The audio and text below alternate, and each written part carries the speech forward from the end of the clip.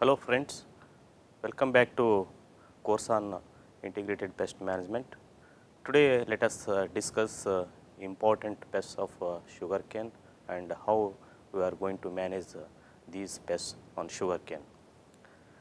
Sugarcane is one of the important commercial crop.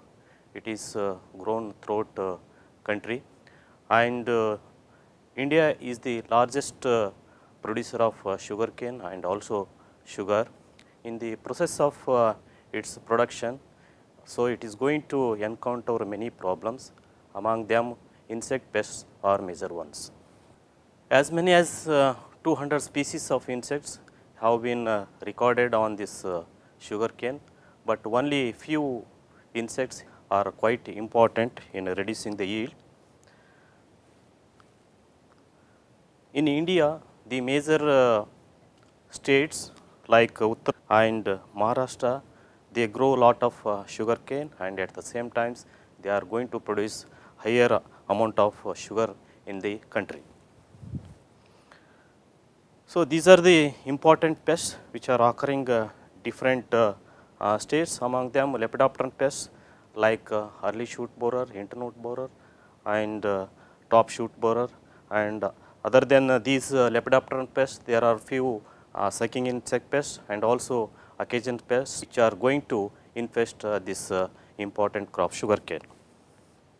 Immediately after sowing or immediately after planting, this early shoot borer, it is going to occur, and here this early shoot borer eggs are laid in 3 to 5 rows in the masses of 4 to 100, and after hatching the dirty white colored larvae which is having dark violet longitudinal stripes, and pupation will take place in sugarcane or cane itself, and afterwards the adult emerges out.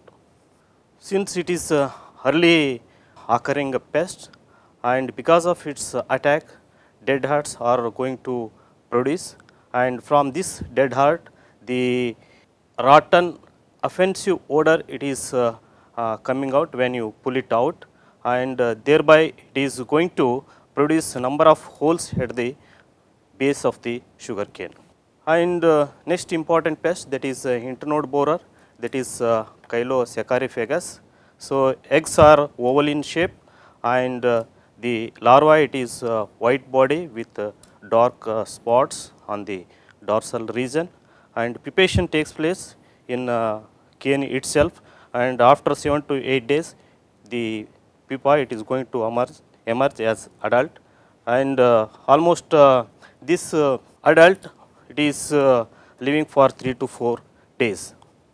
So this internode borer, it is more important once the cane starts producing this internodes, and there are many holes are present in between these internodes, and because of its attack the internodes are shortened, or as well you can say constricted.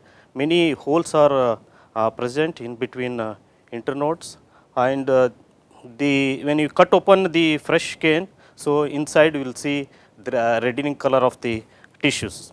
Next, top shoot borer, it is also one of the important pests throughout the country, and more in North India than South. The buff colored eggs are laid on the leaf, and larvae is creamy white in color, and having this red color midrib, and the pupation takes place inside the cane, and the white adults emerges out after 7 to 9 days.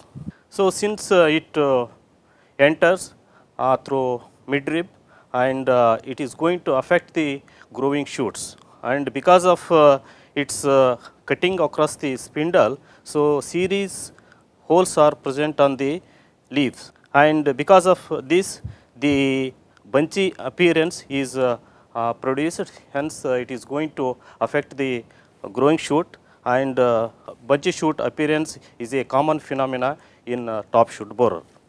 The other sucking pest, and one is woolly aphid, it is Ceratophagus lanigera. It was a very severe pest some a decade back, and now it is occurring sporadically.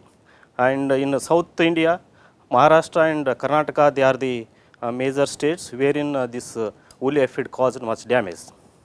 Both nymphs and adults, they are going to suck the canes, and because of this continuous sucking by both nymphs and adults, the leaves become yellow, and because of honeydew secretion, there is development of shooty mold on the leaves, and in severe cases, this white chalk powder is seen on the entire surface of the leaf and also even on the surface of the soil. Then sugarcane leaf hopper, it is Pyrilla purpusella. It is also one of the important sucking pest which is occurring throughout the India, but major states are Punjab and Uttar Pradesh, wherein it occurs continuously.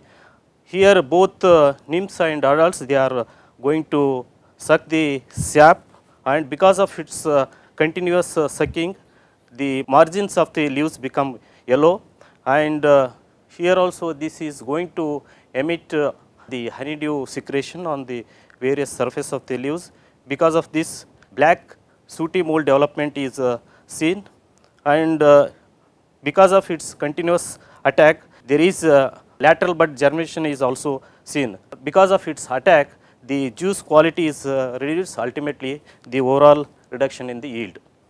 Root grub, so this is one pest, it is occurring at early stage, especially during May and June. The adults which are emerging in after pre-monsoon showers, and they are going to lay the eggs in soils, and most of the times the light soils or sandy soils, they are wherein it attacks more in sandy soils and also red soils.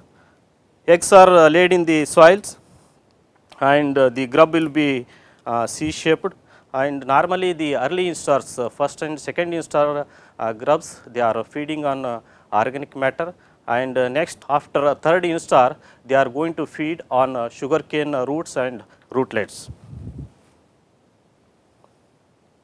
Because of its feeding, entire drying of crown is seen, so it when you pull it, it comes very easily.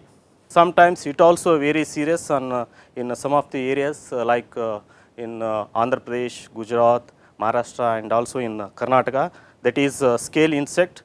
And here both nymphs and adults, they are going to suck the sap continuously. Because of its sucking, the overall plant growth is stunted, and as well you can see this encrustation on the stem and sometimes even on the leaf also. And because of its continuous feeding, there is reduction in the juice quality and also yield. Overall, there is reduction in even jaggery production also. And another pest, that is termite, and it is also occurring in patches, and whenever you grow this sugarcane in red and sandy soils, wherein you see the lot of problem of this termite. Since it occurs at planting stage, normally poor germination of the sets is seen, and because of this poor germination, gappy appearance is a common, and feeds characteristically, that is in a semicircular manner, and as well there is drying of shoots is also seen, and these termites, they are going to fill up the organic matter or even soil inside the hollow cane. The occasionally occurring pest, that is sugarcane whitefly, so it is also sometimes becomes important, and here also both nymphs and adults, they are going to suck this up. Because of this continuous sucking, the plants become stunted, and even sometimes as well you can record 30 to 40% yield loss because of this pest. Okay, these are the some of the important pests and their nature of damage. In our next class, we will discuss about the various tactics or management practices that can be adapted for these sugarcane pests. Thank you.